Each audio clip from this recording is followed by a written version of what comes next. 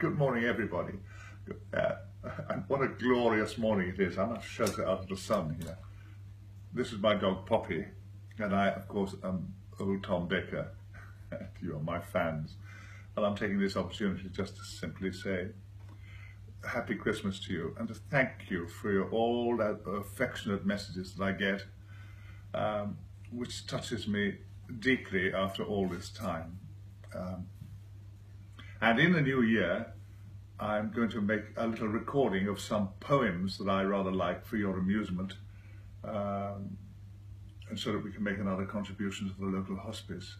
Some love poems and some of my efforts to put over a few of Shakespeare's sonnets, for the fans, which are all about, of course, about love and all about the dread of time passing. And I'm very aware of time passing, as you can see.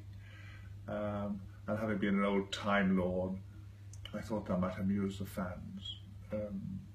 Meantime, I'd like to wish you from the bottom of my heart a very, very happy new year. And we'll be in touch through the website or any other way you wish. And I'll record those poems to amuse you. Thank you again from old Tom Baker.